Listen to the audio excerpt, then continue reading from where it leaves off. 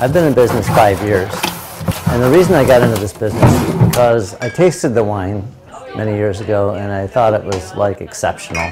Like I'd never tasted wine this good before. I'm serious. It's delicious, isn't it? Yes, it is. That is a good grape. I started making wine here a couple years, and then the guy said he was selling it. So after asking how much, I said, oh, I think I can afford that. I'll buy it. So I did buy it. The process is a party. When I started making wine here, it was called a class. And I'm just phobic about classes. I wanted to call them parties. So I invited people to bring their own food, and I have lots of wines. I usually try about 20 different wines during the hour and a half.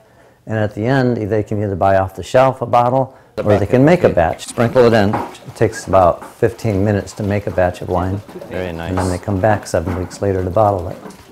It just starts with one person telling somebody else, and they're always having a good time. People come in here like their problems are gone. Cheers. Welcome to the Country Lake Barbecue. It took about 5 years, and now I feel like it's really catching on. A lot of people are coming in regularly to have the winemaking parties and wine tasting parties.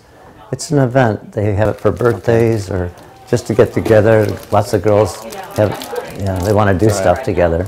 Doesn't matter. They come here.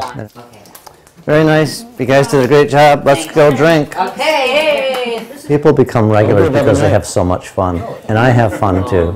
This is a part of the job I have, isn't it? Yeah. And this place has really changed my personality because I was brought up and educated as an engineer, and everything had to be regimented. I thought, now that I have so many parties and I met so many people, my whole personality has changed quite a bit. So I'm probably more easygoing than I've ever been in my life. And we got to decide, are we doing the wine thing or not? As far as I know, we are. We got to have a lot of Each is better than the next.